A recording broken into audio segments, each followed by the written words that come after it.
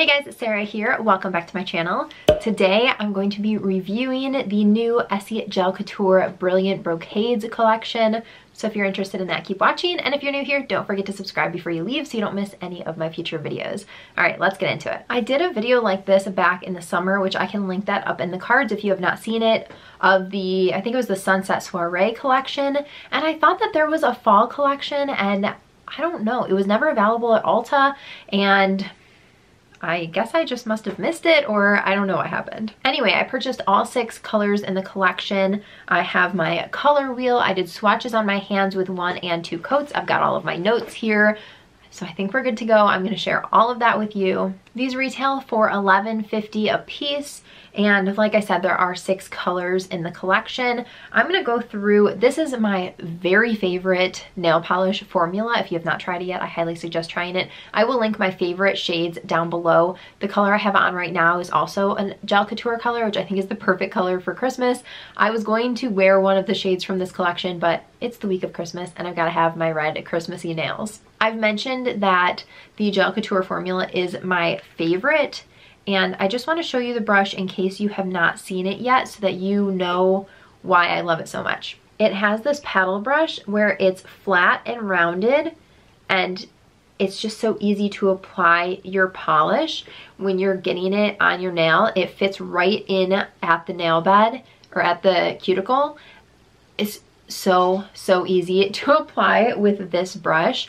I have not tried another nail polish since trying this one that I've liked more, which is why I wear basically exclusively gel couture now. I've also noticed that this lasts way longer than a lot of the other formulas that I've tried, and I have gotten some questions recently about if you have to do the UV light or anything because it says gel in the name. You don't. This is a normal nail polish that you can wear the exact same way. Use whatever base coat and top coat that you want, which I can link my favorites down below in the comments for you, but I just wanted to give you that little heads up about the formula if it's new to you. First up is High Society.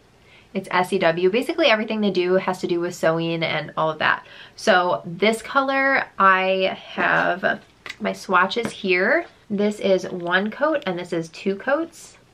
And this is a cool toned taupe color, and it has this pearl sheen to it. I have on my notes that after 1 coat you have decent coverage, but after 2 coats you have fully opaque coverage, and it is a really creamy formula. Even looking at the swatches, you'll see on some of them they are a little bit more streaky than other ones, but this one, the swatch is not streaky, and I'll show it to you on my hands as well. This color I think would be perfect for New Year's. I think it would just be like a really fun party color.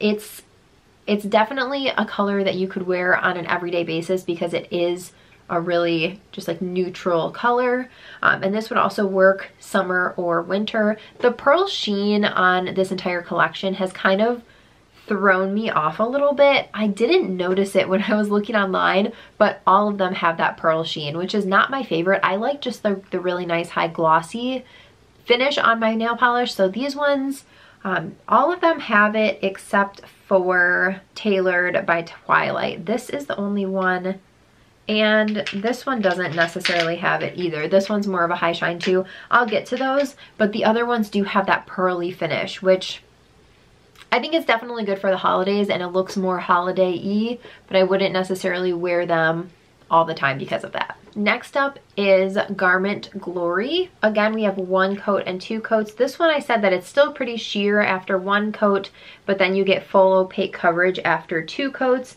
and it is not streaky.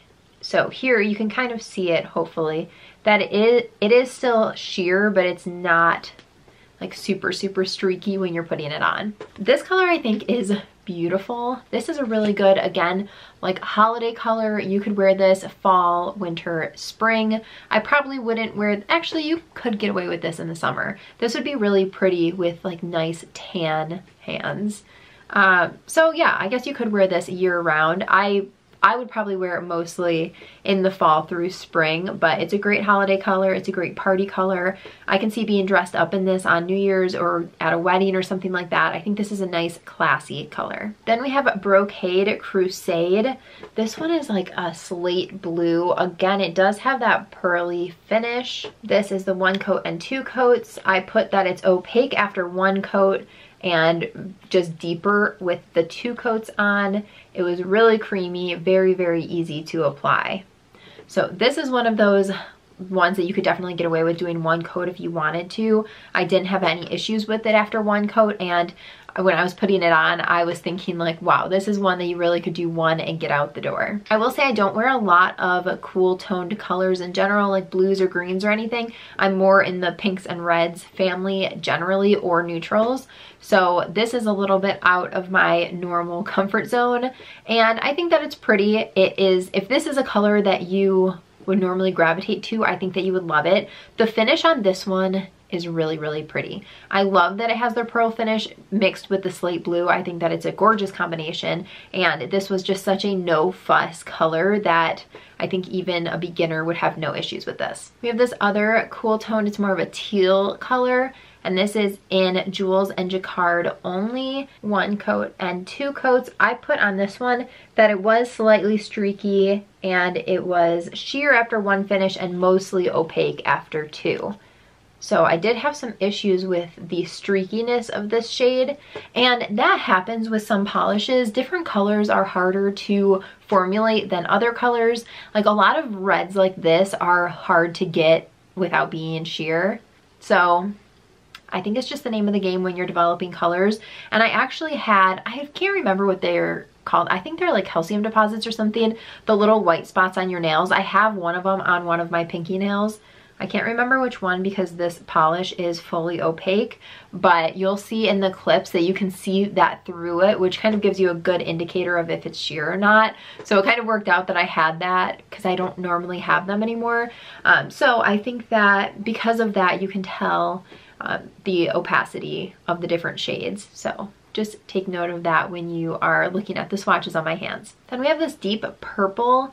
This is Embossed Lady. This again has that pearl finish, and this is like a midnight purple color. 1 coat and 2 coats. I put that it's almost opaque after 1 coat, but it is streaky, and then after 2 coats it was opaque and the streaks are gone. So this is one of those that the color payoff is good enough to do 1 coat, but if you really wanted that like nice smooth finish, you'll probably still want to do 2 coats. And then lastly, we have it Tailored by Twilight.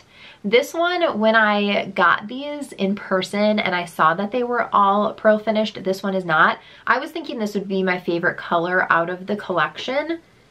It's this really, really deep purple. It almost has some like red to it, like maroony deep red.